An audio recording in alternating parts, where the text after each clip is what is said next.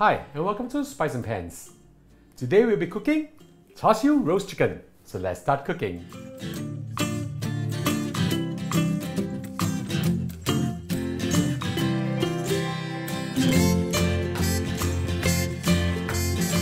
Now we prepare the Char Siu marinade for the chicken. In a Ziploc bag, I have with me over here 6 tablespoons of light soya sauce. Add in 2 tablespoons of dark soya sauce. 2 tablespoons of oyster sauce. 1 tablespoon of young ginger juice. You can make this by grating young ginger and squeezing out the juice. 2 tablespoons of honey. 1 teaspoon of salt. 1.5 teaspoon of 5 spice powder. 4 cloves of garlic smashed up.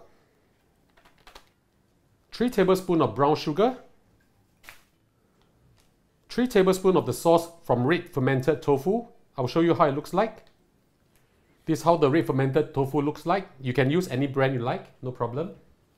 Finally, we'll add a few dashes of white pepper. Just mix it up well.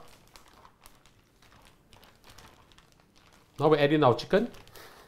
Wow, this smells really fantastic. Add in your chicken. I have with me over here 1 whole fresh chicken weighing 1 kilogram. Put it in.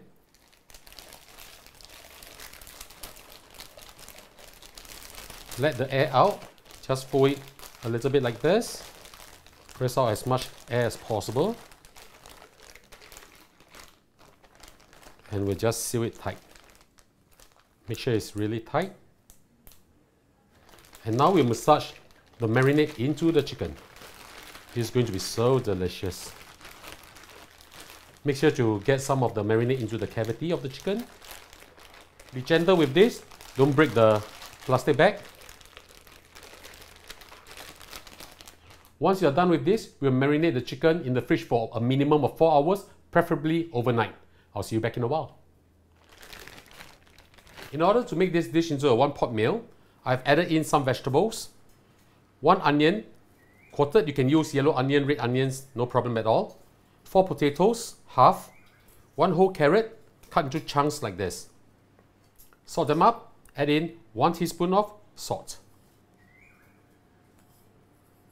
Splash in some oil.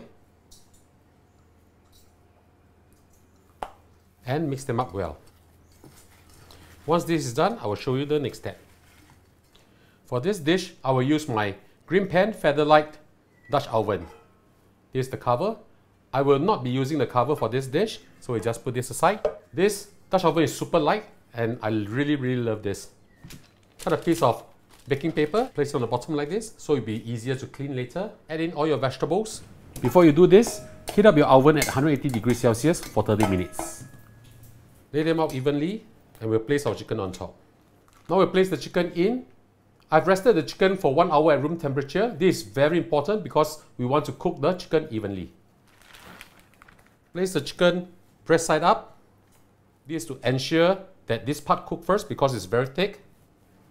We'll tie the 2 drumsticks together using a piece of butcher string. Take one of the drumsticks over here. Just tie a simple knot to secure it.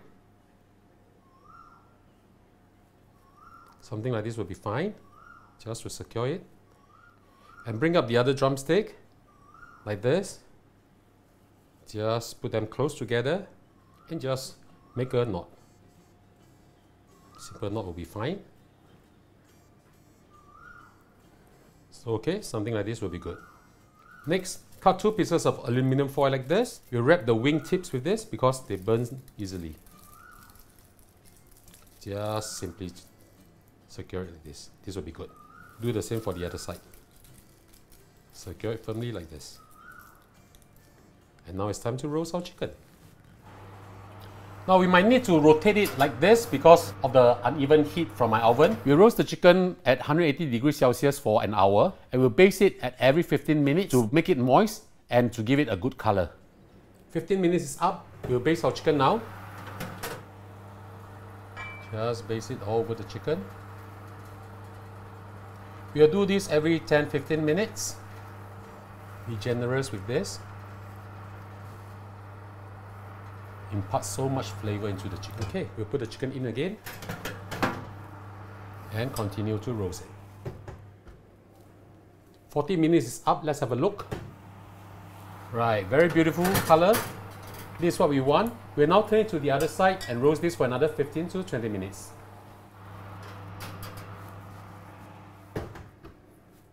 We've been roasting the chicken for an hour and now it's done. Look at how beautiful this is. We'll now proceed to thicken up the sauce and heat up the sauce. We'll now heat and thicken up our sauce or gravy. I'm using a La Gourmet Cook and Pour series saucepan. As you can see, it has hole punctured on the sides. So that makes pouring out when you're cooking your pasta so much easier. Without turning on the heat, just pour in your sauce first. Filter out the garlic. Add in 80 milliliters of water. Turn the heat on to medium-low and we'll bring this to a boil. When the marinade has come to a boil, we will add in some cornstarch solution to thicken this up. Slowly add it in and thicken it to the consistency that you like. This sauce is very good as a dipping sauce. Just let it cook for a while so that it will thicken. So using a spoon, if it coats easily on the spoon, that means it's done, like this. Now we'll turn it off and we'll start to plate our dish.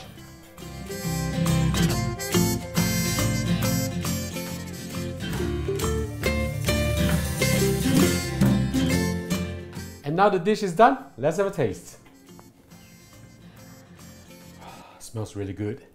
Let's try this.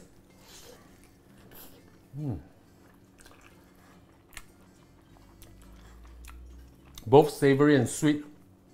This is indeed very good. Very juicy also. I love this. So ladies and gentlemen, I hope you like our video. Do click like on our video and do subscribe to our channel. Thank you for watching and now it's your turn to cook. Bye bye, see you again.